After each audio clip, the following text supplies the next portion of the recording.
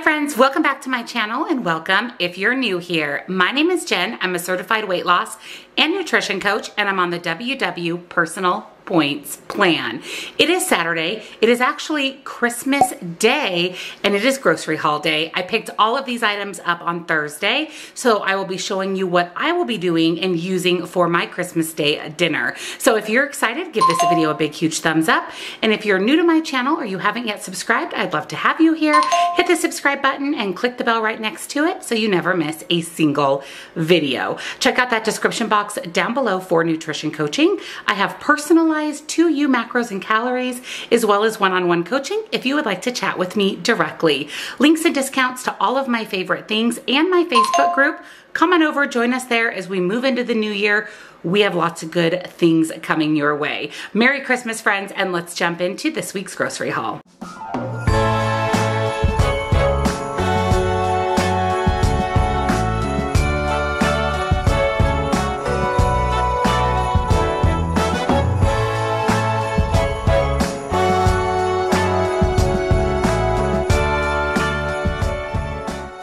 So here is my grocery haul for the week. I did Walmart grocery pickup.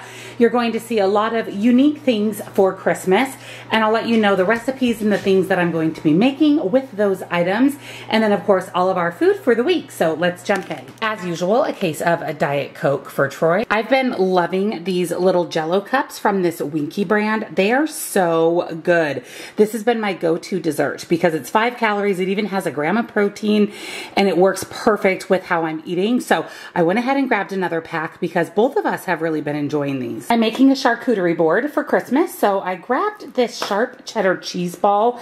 I thought this looked really good, and this is actually something that I can have. That's part of why I'm making a charcuterie board, because it's a lot of protein. I can just skip the crackers, so I thought this cheese ball looked delicious. 2 Philadelphia light cream cheese. This is for a recipe. I also ordered these little salami rounds. These again are perfect for a charcuterie board. They're cut to just the right shape and size for crackers. And then I have a lot of deli meat. So for Troy's lunches this next week, he wanted roast beef and pastrami. So those are for his lunches. And then I picked up some turkey for myself. This is just something I like to have on hand. Quick, easy for a snack or a meal, and really good source of protein.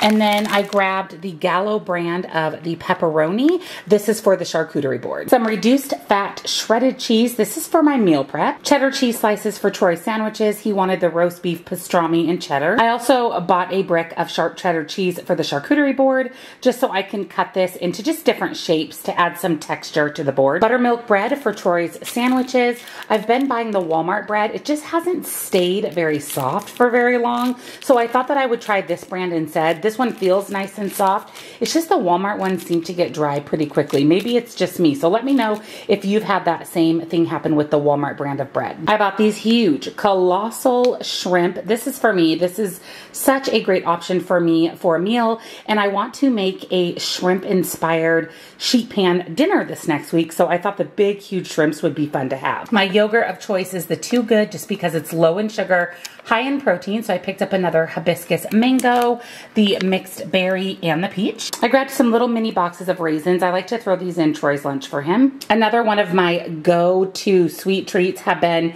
these popsicles colors from Natural Sources. These are so good. Last time I got the tropical ones, and this time I just got the orange, cherry, and grape. A tiny little sour cream. I add sour cream to my mashed potatoes, and I am making mashed potatoes for Christmas Day dinner. I decided to pick up some sugar-free Jello. The chocolate vanilla swirl sounded really, really good. This is a little bit higher in carbohydrates, but it still has 0 added sugars, and I thought, again, just a nice change of pace for a sweet treat. A big pack of little Smokies. I'm going to pop these in my crock pot with some barbecue sauce as part of our snacks and appetizers for Christmas. Some pico de gallo. I needed this for a recipe this next week. A 3-pack of my favorite ground beef from Walmart. This is their grass-fed, grass-finished ground beef. It's so good and super, super affordable. I'm just going to cut these apart and throw them in the freezer. And then, of course, my favorite sausages ever are the chicken apple sausages from Walmart. These make such a great breakfast, lunch, snack. They are so good. Nice, nice, clean ingredients.